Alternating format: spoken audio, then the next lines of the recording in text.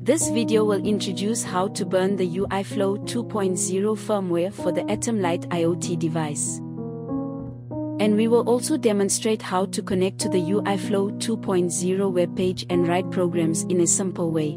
Before burning the firmware, we need to prepare an AtomLite device, a Type-C USB cable, and a computer that can connect to the internet. The computer needs to have the M5 Burner desktop application downloaded beforehand. Step 1. Preparation.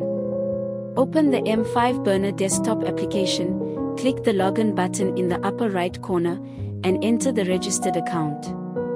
If you haven't registered an account before, you can click register to create one and then log into the application. Step 2. Connect the device and configure Wi-Fi and other settings. After logging in successfully, click the AtomLite menu item on the left sidebar to download the UIFlow 2.0 firmware that needs to be burned.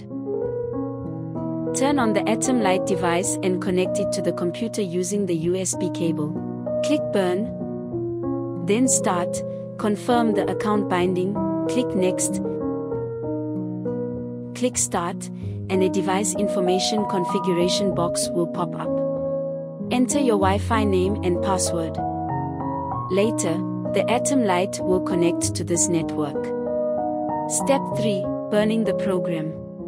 Click Next to start burning. After the burning is successful, restart the device. If the UIFlow 2.0 device boot screen appears, it means the burning is successful. If you need to change the device configuration later, fill in the Wi-Fi configuration and other settings in the Configure section, click Next to burn again. Next, we will introduce how to use the UIFlow 2.0 online IDE to develop and program the AtomLite device. Step 1. Open the UIFlow 2.0 website. You may need to click the login button in the upper right corner to log into your account for the first time. In the previous step, we have already configured the Wi-Fi information to the device. Step 2. Connect the device. Wait for the AtomLite device to turn on and connect to the Wi-Fi.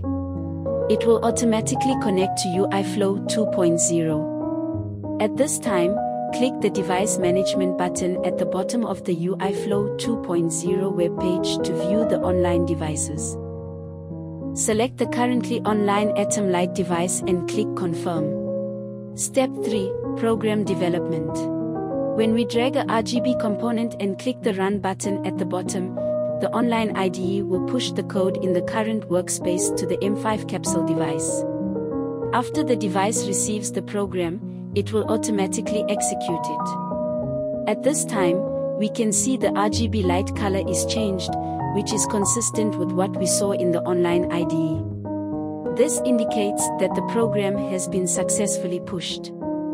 Besides transmitting code through the network, we also support downloading programs through USB.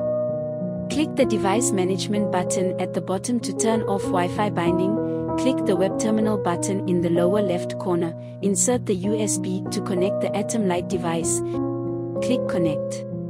We can modify the program to change the RGB light color, click Save and Run, and the program will also be burned into the device. If you need to save the designed program to the device, you can click the Burn button located to the right of the Run button. This video ends here. Thank you for watching.